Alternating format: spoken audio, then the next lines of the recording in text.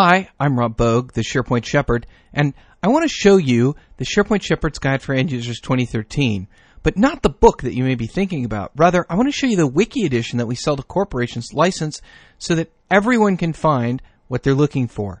You'll find that the Wiki edition, the corporate edition, has everything that the book has in it. So everything from the introductory chapters and background decision trees to all the tasks that you would want to use. So in Collaborate on Projects, we've got create a place for teams to work.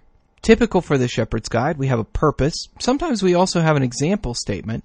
Then we have the steps that you need to use. The steps are very clear and straightforward. They're followed by images every 2 to 3 steps. I'll go ahead and scroll down and show you that. So you have exactly what you need to be clicking on at any time. What's unique to the Wiki version, the corporate version, is you have the ability to play a video. So I click on Play Video and open in a new tab. Shows up the video.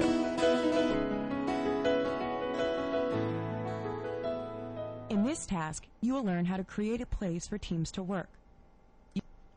So this is a great way for your team members to understand how a task works and be able to use it whatever they need. Now, I showed you the main page to navigate, but what if I didn't know how to get there and I just wanted to use SharePoint search capabilities? Because this is a wiki and because it's all text-based, what we have is the ability to do a quick search. So, for instance, if I want to add a column, I can search for column,